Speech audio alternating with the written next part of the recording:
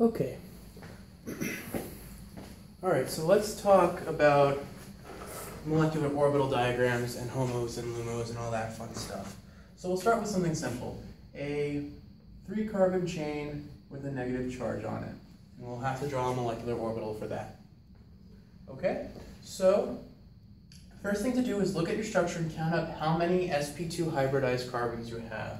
Now, every end of a double bond is sp2, and any charge that is a single bond away from a double bond will also be sp2 because of resonance. If I draw resonance arrows like this, I see that I get the negative here, and now the double bond is over here. So we consider this sp2, even though right here it looks sp3.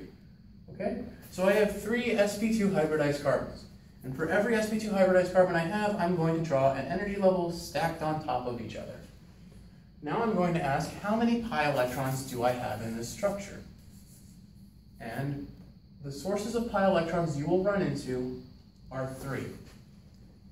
Every double bond, every negative charge, and every oxygen and nitrogen that are on single bonds only. They cannot be on double or triple bonds or they will not count.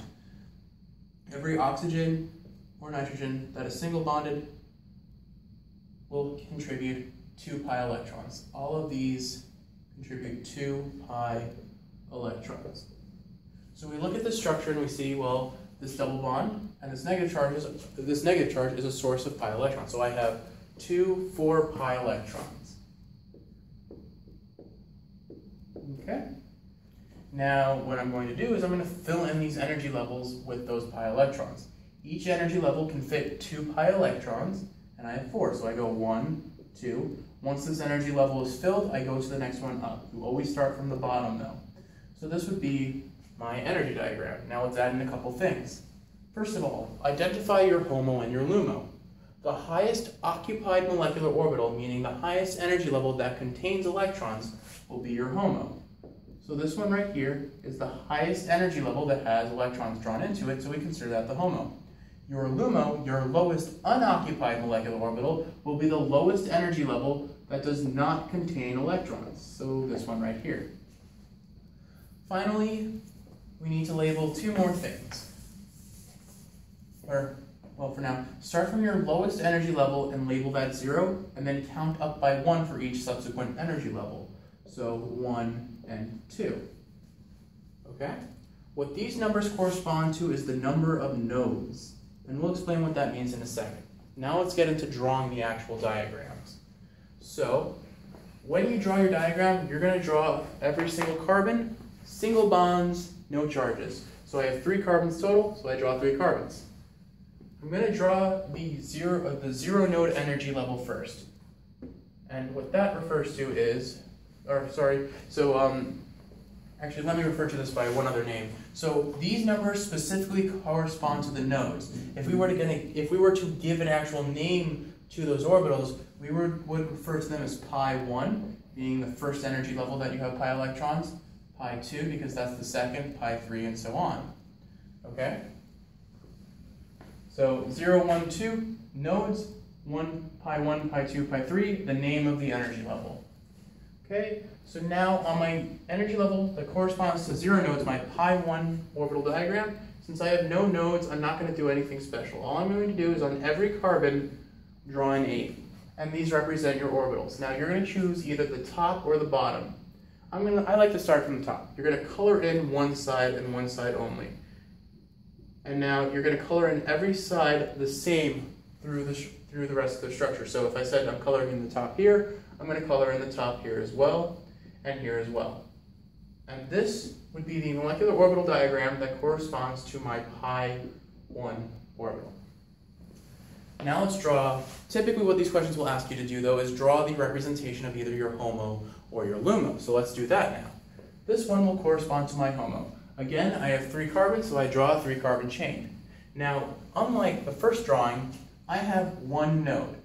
And a node is where I'm going to draw a dashed line through either a bond or through a carbon. And on either side of that dashed line, I need an equal number of orbitals. So, for example, if I chose to draw the dashed line here, well, I have 1, 2, 3. Well, that doesn't work because I have one orbital on the left and two on the right. So typically when you only have one node, the place where you draw the dashed line will always be straight through the center. Okay? Now an important rule is if that dashed line ever intersects with a carbon, you do not draw the orbital there. Okay? Now you're going to start coloring in again. I'm going to choose the top to start coloring in. Now the rule is whenever you hit a node, the side that you color in flips. So I started in coloring in the top, now I hit a node, and the side that I color in will flip. So now I'm coloring in the bottom. And so this would be my pi 2 orbital that corresponds to my HOMO. Okay? Now let's do my pi 3 orbital, my orbital that corresponds to my LUMO. In this case I have two nodes. So I'm going to draw my nodes like this, through the bonds. Because what this will do is give me an equal number of orbitals between each node. 1, 1, 1. And then I color in, starting from the top, hit a node, flip the side that's colored in. Hit the node, flip the side that's colored in. So this would be the orbital diagram that corresponds to my LUMO, which is my pi 3 orbital. Okay? So that's the basic gist of how to draw your molecular orbitals. Now, here's a practice problem. Well, let's erase this.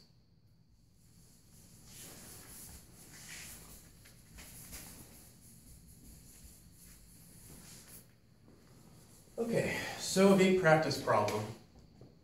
I'm going to give you two. I'm going to give you a diene, and let's put a negative charge on it, like that. And then I'm going to give you a dienophile with a positive charge on it. And so I want you to draw molecular orbital diagrams that correspond to both of these structures, and then answer this question. Will the Diels-Alder reaction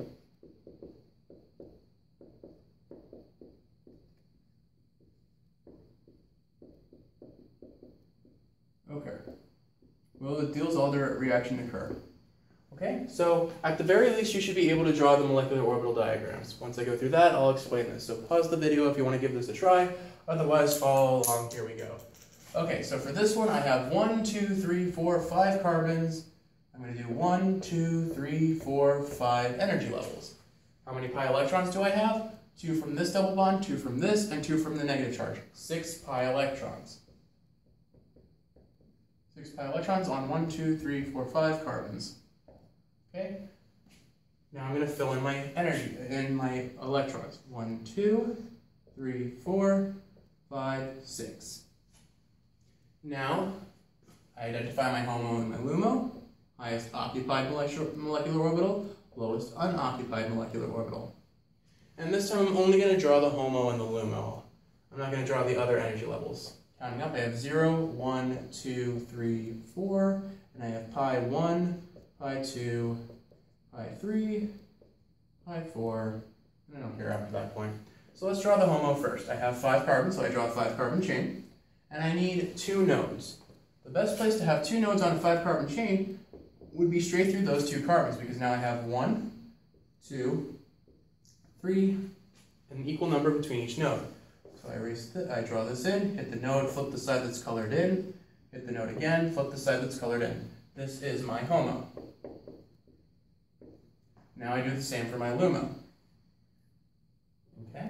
I have 3 nodes in this case, so the best place for that would be 1 here, and 1 straight through the center. Now I have 1, 2, 3, 4, an equal number between each node. Color in one side, color in the other side. Color in one side, color in the other side, because I keep flipping every time I hit a node. And so this will be my LUMO of my diene. Okay? Now let's do the same for my dienophile. So let's draw this over here so I have more room. Negative charge, no, positive charge. Okay, so I have 3 carbons in this case, so 3 energy levels. 1, 2, 3, 0 nodes, 1 node, and 2 node. And then I have pi 1, pi 2, and pi 3. Okay, how many pi electrons do I have? I have 2 from the double bond, Positive charges do not give pi electrons. They only allow a system to be conjugated, allow a system to resonate, but they do not actually give any pi electrons. So I only have 2. 1, 2. So pi 1 is my HOMO, pi 2 is my LUMO. And let's draw those out. I have 3 carbons, so I draw 3 carbons. I have 0 nodes, so I just draw my figure 8s, my orbitals, and color in the same side on all positions. There, and there. My LUMO, so this is my HOMO. My LUMO will be 3 carbons, but now I have 1 node, so I cut straight through the center. 1, 2, and again, since I crossed a carbon, I don't draw the orbital there. Color this in one side, pick the node, flip the side that's colored in. So those would be my 2 molecular orbital diagrams for the diene and the dienophile. Now the question that I added on top of that was, will this Diels-Alder reaction occur? And for that, we have to do one more extra rule. What I'm going to do is I'm going to look at my HOMO and I'm going to look at my LUMO of both structures. And what I'm going to do is I'm going to draw a line straight through the center like this. And like this. And I'm going to ask, is this side the same as this side? Is it symmetric?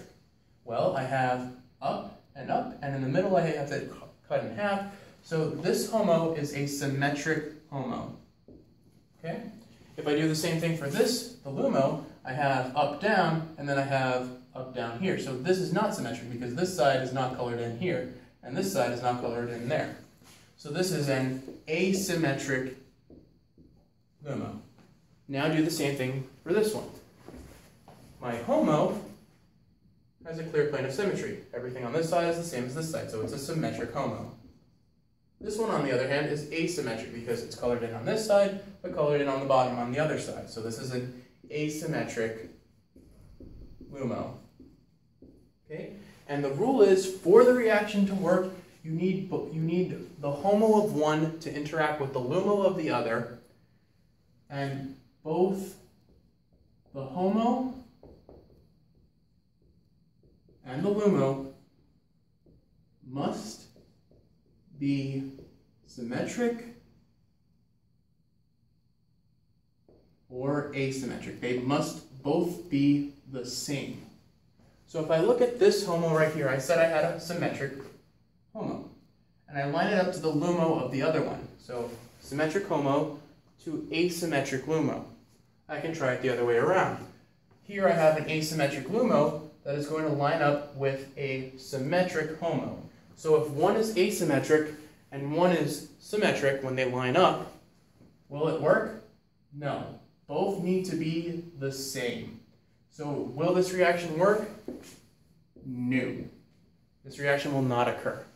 If you do it, if you go through the molecular orbital diagram and you get a HOMO that is symmetric and you get a LUMO that is symmetric in the other structure, then it would work because you have two of the same in terms of symmetry. Or if you had if you had a HOMO that was asymmetric pairing up with an asymmetric LUMO, again the reaction would work because both are asymmetric. But in this case, they are not lining up properly, they are not the same, so no, the reaction will not work. And that's the extent to what you need to know from molecular orbitals, save for one last thing.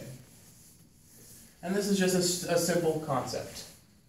Or, you know what, I'll keep this diagram for a second. I'll work off of this. So, sometimes you're going to see a question that asks, which transition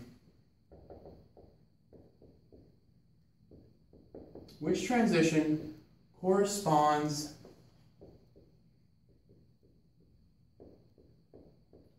to the longest wavelength absorption? And this is a very straightforward rule. They're going to give you, well, it's probably going to be a multiple choice question, and you're going to have to pick from a bunch of orbital diagrams. There will be 2 orbital diagrams you have to pick, and those 2 orbital diagrams will correspond to your HOMO and your LUMO. So for example, if you were asked which transition corresponds to the longest wavelength absorption, your answer for this example, this dienophile, would be these 2 molecular orbitals. So which transition corresponds to the longest wavelength? The transition between HOMO and LUMO. Okay, and with that, that's about everything you need to know about molecular orbital theory for carbon chains.